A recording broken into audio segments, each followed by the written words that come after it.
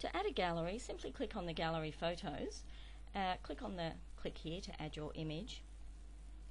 Now in the caption you need to just put your business name, heading, and add a JPEG image. So it needs to be a low resolution JPEG image, generally under 100 KB, and hit save. If you'd like to see what it looks like on the site, you go to the pink area, which is a live area of the site that brides can view, click on the gallery,